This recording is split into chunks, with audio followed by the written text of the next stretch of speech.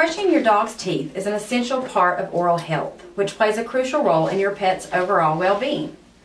80% of adult dogs ages 3 and over show some signs of periodontal disease, also known as gum disease. This occurs when food particles and bacteria gather along the gum line, causing irritation called plaque. Left untreated, it can lead to severe infections, abscesses, and tooth loss. These infections in the mouth can also be spread systemically to the liver, kidney, heart, and sometimes the brain, which can be difficult to treat compared to routine dental care. Brushing your dog's teeth is considered the gold standard by dental experts.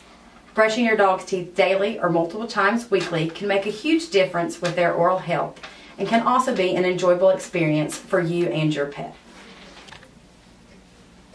We suggest that if your dog is not familiar with having his or her teeth brushed, that you start out slow, introducing the process one step at a time.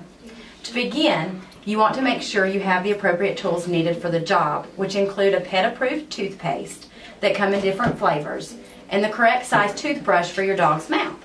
Larger dogs may require a larger toothbrush, whereas smaller breed dogs may require a finger brush or a smaller end of the toothbrush. It is very important that you do not use a human toothpaste on your pet because it contains detergents, abrasives, and fluoride that can be harmful if swallowed by your pet. A brushing session does not need to be any longer than about a minute to get the job done. Follow us as we go through the steps brushing your dog's teeth so that you can be successful at home. Once daily, place a small amount of toothpaste on your finger and allow your dog to lick it off.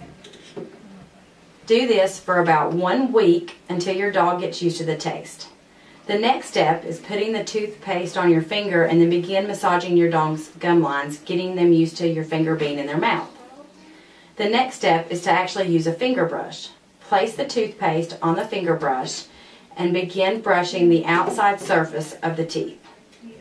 There is no reason to do the inside surface because the dog's tongue does that job for you. The last step in the process is actually using a toothbrush.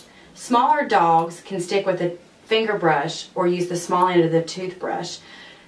Puppies like Miko, we started with the small end of the toothbrush and then he'll graduate up to the larger end. Take the process slow, realizing it only needs to be a minute or less. Also, make sure to do something fun at the end of the session, like praising your dog or giving them a treat.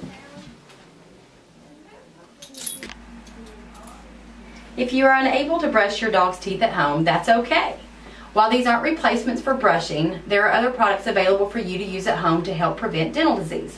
One of these options is oral rinse. The CET oral rinse only requires a squirt to either side of the mouth daily and allows you to not have your hand in your dog's mouth.